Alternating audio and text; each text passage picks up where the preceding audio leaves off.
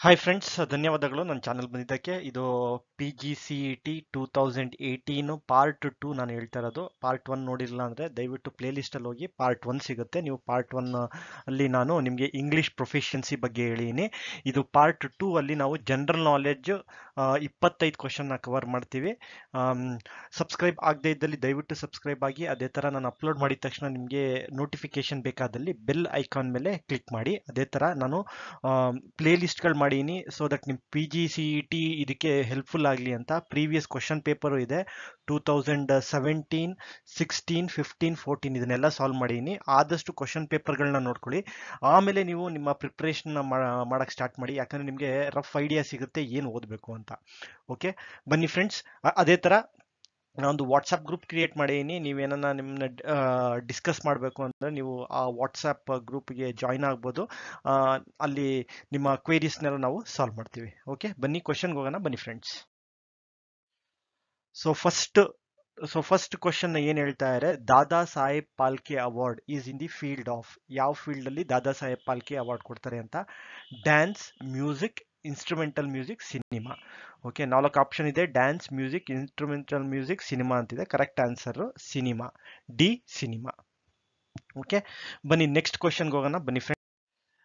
Each year Yugadi, the New Year festival of Karnataka, occurs after approximately ಅಂತ ಕೇಳ್ತಾರೆ. ಯಾವಾಗ ಯುಗಾದಿ ಬರುತ್ತೆ ಅಂತ? 6 weeks after Mahashivratri, 15 days after Shankranti, 4 weeks after Mahashivratri, 3 weeks after Mahashivratri. So answer 4 week after Mahashivratri. Okay, ಬನ್ನಿ next ಕ್ವಶನ್ಗೆ ಹೋಗೋಣ. ಬನ್ನಿ friends. Where was the Indus valley civilisation first noticed? ಎಲ್ಲಿ ಇಂಡಸ್ ವ್ಯಾಲಿ ಸಿವಿಲೈಸೇಷನ್ ಫಸ್ಟ್ ಕಾಣಿಸ್ಕೊಂಡಿದ್ದು ಅಂತ ಹೇಳ್ತಾರೆ?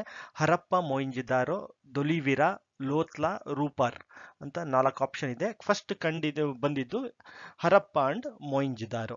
A is the correct answer.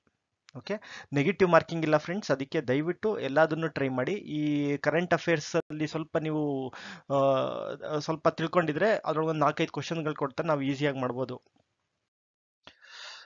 The new Nalanda university is located at. ಹೊಸದಾಗಿ Nalanda university ಎಲ್ಲಿ locate ಆಗಿದೆ ಅಂತ ಕೊಟ್ಟಿದ್ದಾರೆ? ನ್ಯೂ ಡೆಲ್ಲಿ, ಮುಂಬೈ, ಪಾಟ್ನಾ, ಲಕ್ನೋ ಅಂತ ಕೊಟ್ಟಿದ್ದಾರೆ. Correct answer C, Patna. Okay, ಬನ್ನಿ ನೆಕ್ಸ್ಟ್ ಕ್ವಶನ್ಗೆ ಹೋಗೋಣ. ಬನ್ನಿ friends.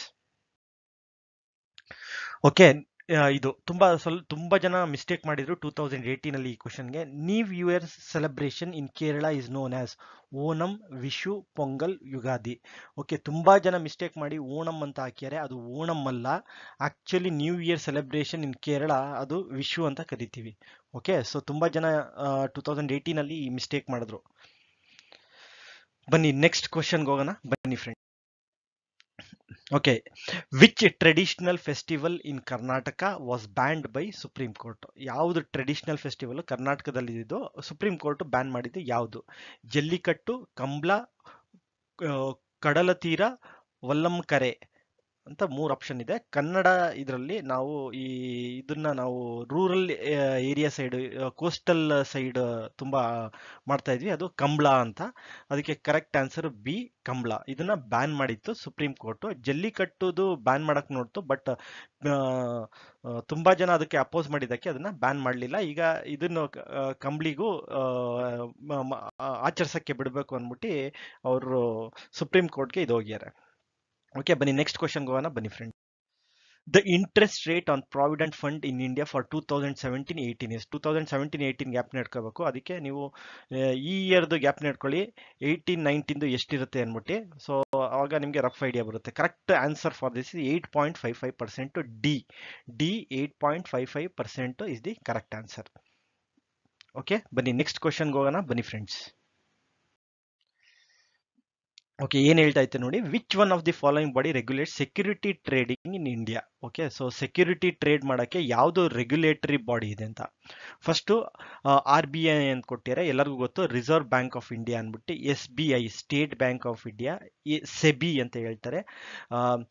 Security exchange board of India ಅಂತ CCI ಅಂತ ಕೇಳಿದ್ದಾರೆ. ಸೊ ಕರೆಕ್ಟ್ ಆನ್ಸರ್ ಇದಕ್ಕೆ C, SEBI, security exchange board of India. ಇದು ಸೆಕ್ಯೂರಿಟಿಗಳನ್ನ ರೆಗ್ಯುಲೇಟ್ ಮಾಡುತ್ತೆ. ಇದು ಏನೇ ಸೆಕ್ಯೂರಿಟಿ ರಿಲೇಟೆಡ್ ಏನನ್ನ ಇಶ್ಯೂ ಇದ್ರೂ ನಾವು ಸೆಬಿಗೆ ಕಂಪ್ಲೇಂಟ್ ಕೊಡ್ಬೇಕಾಗತ್ತೆ.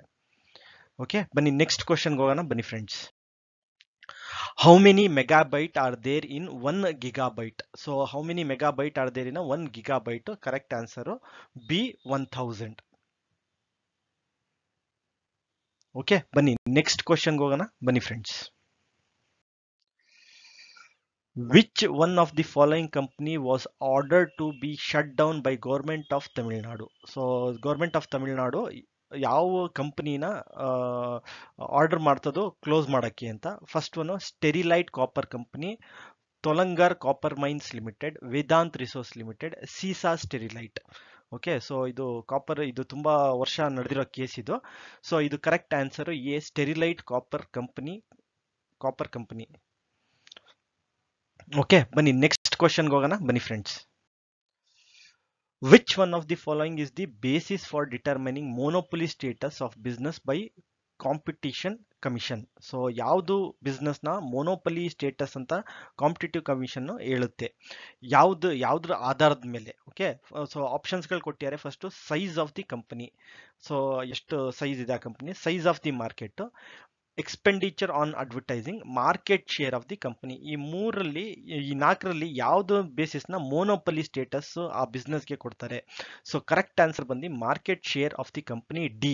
ಸೊ ಅದ್ರ ಮಾರ್ಕೆಟ್ ಶೇರ್ ನೋಡಿ ಅದನ್ನ ಡಿಸೈಡ್ ಮಾಡ್ತಾರೆ ಅದು ಮೋನೋಪೊಲಿ ಕಂಪನಿನೋ ಅಥವಾ ಏನು ಅಂತ, ಆ ಬಿಸ್ನೆಸ್ ಮೋನೋಪೊಲಿನೋ ಇಲ್ವೋ ಅಂತ.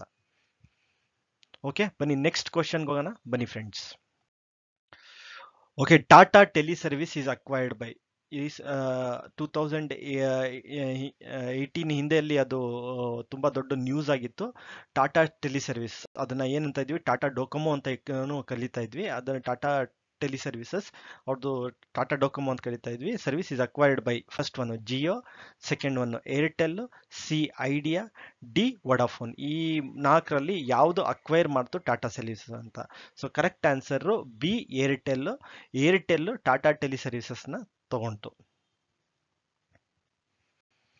ಓಕೆ, ಬನ್ನಿ ನೆಕ್ಸ್ಟ್ ಕ್ವಶನ್ಗೆ ಹೋಗೋಣ. ಬನ್ನಿ, monetary policy refers to the policy relating to. So monetary policy ಅಂತ ಹೇಳ್ತೀವಲ್ಲ, ಅದು ಯಾವುದಕ್ಕೆ ಅನ್ವಯಿಸುತ್ತೆ ಅಂತ ಅವರು ಕೇಳ್ತಾರೆ. ಸೊ ಆಪ್ಷನ್ಸ್ಗಳು ಕೊಟ್ಟಿದ್ದಾರೆ. A, money supply, B, money supply and cost of credit, C, printing currency notes, D, demonetisation. Okay, so 4 option ಅಲ್ಲಿ monetary policy refers to ಯಾವುದಕ್ಕೆ ಇದು ಮಾಡುತ್ತೆ ಅಂತ? ಇದು actually it refers to money supply and cost of credit. B is the correct answer. Money supply and cost of credit ಅದು monetary policy refer ಮಾಡ್ತಾ ಇರುತ್ತೆ. Okay, ಅದಕ್ಕೆ ಸ್ವಲ್ಪ ನಿಮ್ಮ ಫೈನಾನ್ಸು, ಬಿಸ್ನೆಸ್ ಎನ್ವೈರನ್ಮೆಂಟ್ ಇದೆಲ್ಲ ಗೊತ್ತಿತ್ತು ಅಂದ್ರೆ ನಿಮಗೆ ಕ್ವಶನ್ಸ್ಗಳು ತುಂಬಾ ಒಂದು 3-4 ಕ್ವಶನ್ಸ್ಗಳನ್ನ ಈಸಿಯಾಗಿ ನಾವು ಸಾಲ್ವ್ ಮಾಡ್ತಾ ಹೋಗ್ಬೋದು.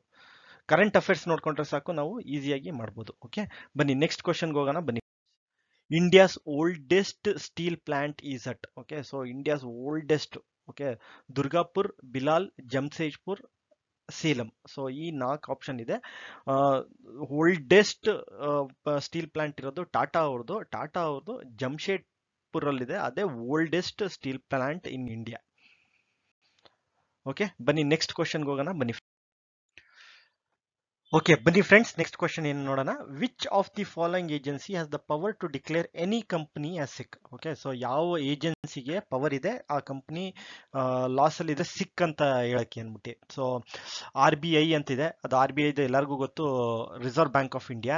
MRTPC ಅಂದ್ರೆ ಮೊನೋಪೊಲಿ ಅಂಡ್ ರೆಸ್ಟ್ರಿಕ್ಟಿವ್ ಟ್ರೇಡ್ ಪ್ರಾಕ್ಟೀಸ್ ಕಮಿಷನ್. ಆಮೇಲೆ ನೆಕ್ಸ್ಟ್ NCLT ಇದೆ, ನ್ಯಾಷನಲ್ ಕಂಪನಿ ಲಾ ಟ್ರಿಬ್ಯುನಲ್. ಆಮೇಲೆ BIFR ಇದೆ, board of industrial and financial reconstruction ಅಂತ.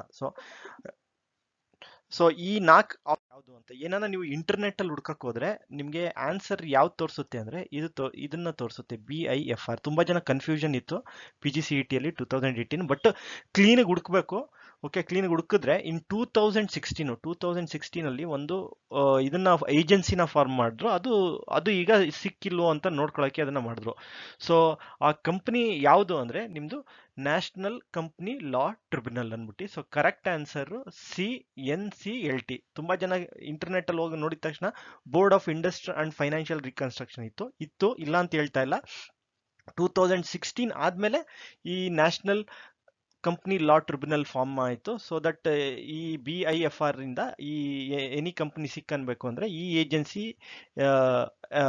Agency has the power, national common law tribunal. Okay, ಸ್ವಲ್ಪ ಗೂಗಲಲ್ಲಿ ನೀವು ಕ್ಲಿಕ್ ಮಾಡಿದ ತಕ್ಷಣ BIFR ಅಂತ ಬಂದ್ಬಿಡುತ್ತೆ, ಬಟ್ BIFR ಅಲ್ಲ, 2016 ಇಂದ ಚೇಂಜ್ ಆಗಿದೆ. ಓಕೆ, ಬನ್ನಿ ನೆಕ್ಸ್ಟ್ ಕ್ವಶನ್ಗೆ ಹೋಗೋಣ. ಬನ್ನಿ ಫ್ರೆಂಡ್ಸ್. ಓಕೆ, ಬನ್ನಿ friends, interesting question. Who is the CEO of Google ಇನ್ಕೋ? Sundar Pichai, ಸತ್ಯಂ ನಡಲ್, ಲಾರಿ ಪೇಜ್, ಸೆರಿಗ್ರೇ ಬ್ರಿನ್ ಅಂತಿದೆ. ಸೊ ಆಲ್ರೆಡಿ ಇದು ಎಲ್ಲರಿಗೂ ಗೊತ್ತಿರುತ್ತೆ ನಿಮಗೆ ಯಾರು ಅಂದ್ಬಿಟ್ಟು. ಲಾರಿ ಪೇಜು ಮತ್ತೆ ಆ C ಮತ್ತೆ D ಬಂದು ಅವರಿಬ್ರು Google ಫೌಂಡರ್ಸು. So obviously A, B ಅಲ್ಲಿ ನಿಮಗೆ ಆನ್ಸರು ಸುಂದರ್ ಪಿಚೈ ಅಂತ ಗೊತ್ತಾಗುತ್ತೆ. ಓಕೆ, ಬನ್ನಿ ನೆಕ್ಸ್ಟ್ ಕ್ವಶನ್ಗೆ ಹೋಗೋಣ. ಬನ್ನಿ ಫ್ರೆಂಡ್ಸ್. ಓಕೆ ಓಕೆ, ಫೇಮಸ್ ಇದು ಮನ್ ಕಿ ಬಾತ್ ಅಂದ್ಬಿಟ್ಟು ನಮ್ದು ಪ್ರೈಮ್ ಮಿನಿಸ್ಟರ್ ನರೇಂದ್ರ ಮೋದಿ ಅವರು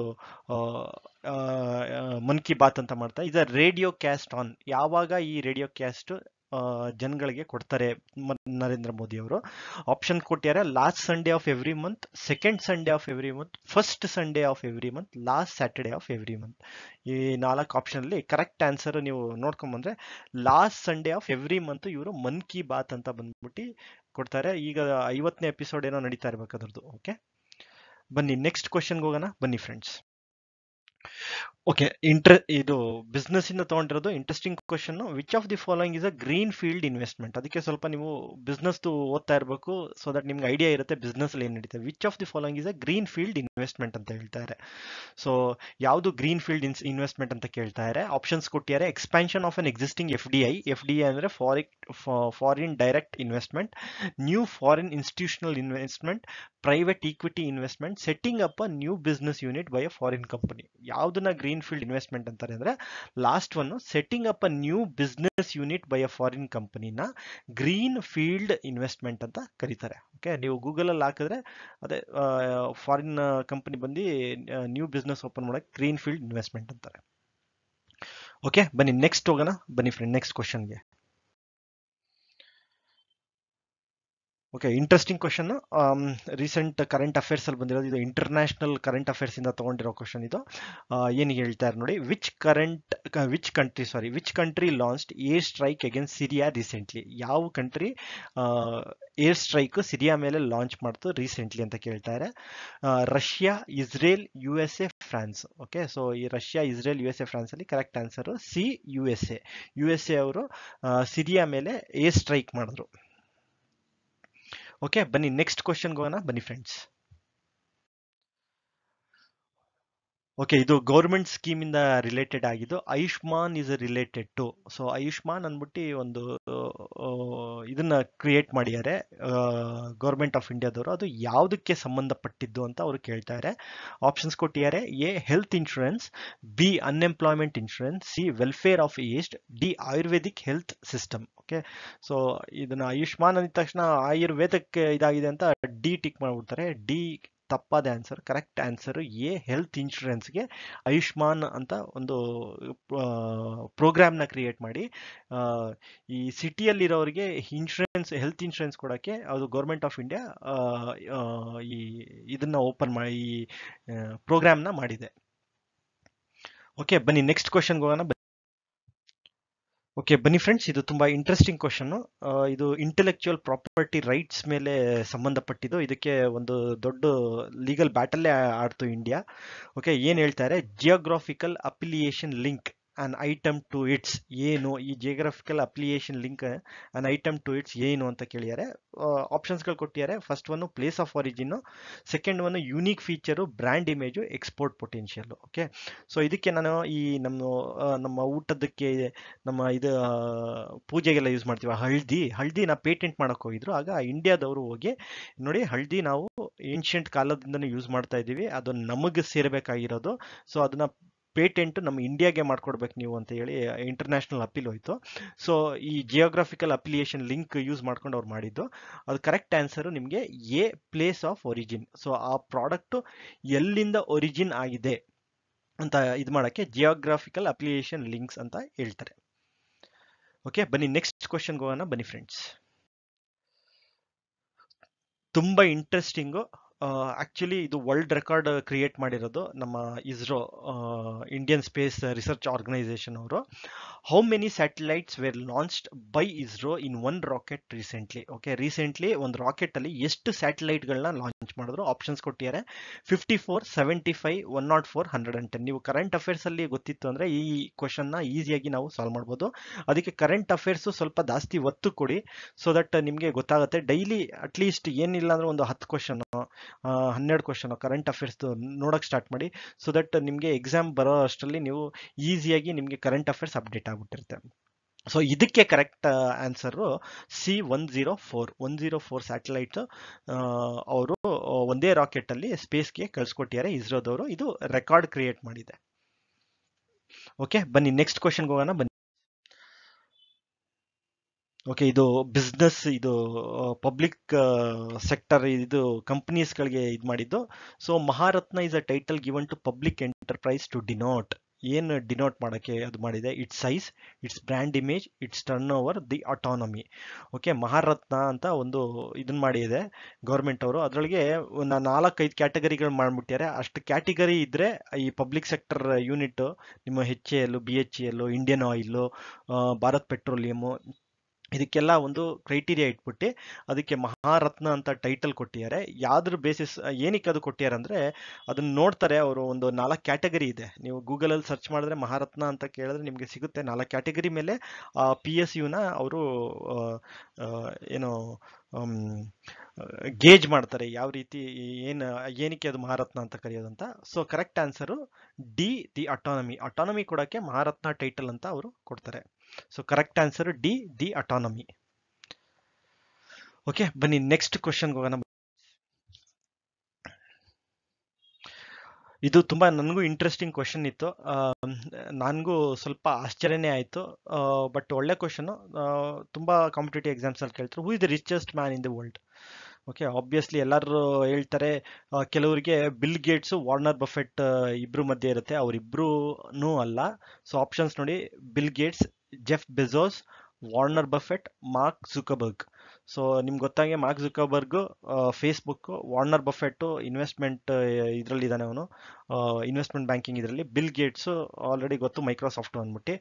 ಈ ಹೊಸ ಹೆಸರು ಜೆಫ್ ಬೆಜೋಸ್ ಅಂತ ಒಬ್ಬ ಇದಾನಲ್ಲ, ಅವನು he is the actual richest man in the world. ಅವನು ಅವನದು ಕಂಪ್ನಿ ಸ್ಟಾರ್ಟ್ ಮಾಡಿರೋದು ಅಮೆಝಾನ್. ಅವನು ಅಮೆಝಾನ್ ಇಂದಾನೆ ಅಷ್ಟು, ಅಮೆಝಾನ್ ಕಂಪ್ನಿ ಸ್ಟಾರ್ಟ್ ಮಾಡೋದ್ರಿಂದ ಅಷ್ಟು ವೆಲ್ತ್ ಬಂದಿರೋದು. ಅವನು Jeff ಬೆಜಾಸ್, which is more than 100 million ಏನೋ ಇದೆ ಒಂದು is net worth. Okay, so correct answer B, Jeff ಬೆಜಾಸ್.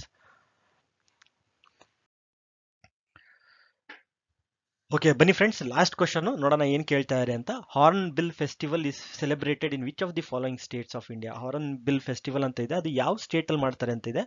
Options ಕೊಟ್ಟಿದ್ದಾರೆ: first one Nagaland, B Mizoram, C Assam, D ಮೇಘಾಲಯ್. ಈ 4ರಲ್ಲಿ ಯಾವುದು ಅಂತ ಕೇಳ್ತಾರೆ.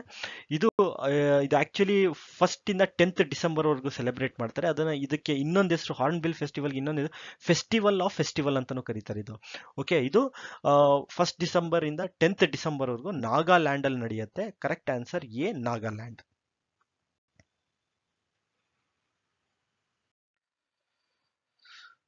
ಓಕೆ ಫ್ರೆಂಡ್ಸ್, ಏನನ್ನ ಈ ವಿಡಿಯೋ ಇಷ್ಟ ಆದರೆ ಒಂದು ಲೈಕ್ ಕೊಡಿ, ಅದೇ ಥರ ಶೇರ್ ಮಾಡಿ ನಿಮ್ಮ ಫ್ರೆಂಡ್ಸಿಗೆಲ್ಲ. ನಿಮ್ಮ ಜೊತೆಲಿರ್ತಾರೆ ತುಂಬ ಜನ PGCET ಬರೆಯೋರು, ಅವ್ರಿಗೆಲ್ಲ ಶೇರ್ ಮಾಡಿ, ಎಲ್ಲರಿಗೂ ಅನುಕೂಲ ಆಗುತ್ತೆ.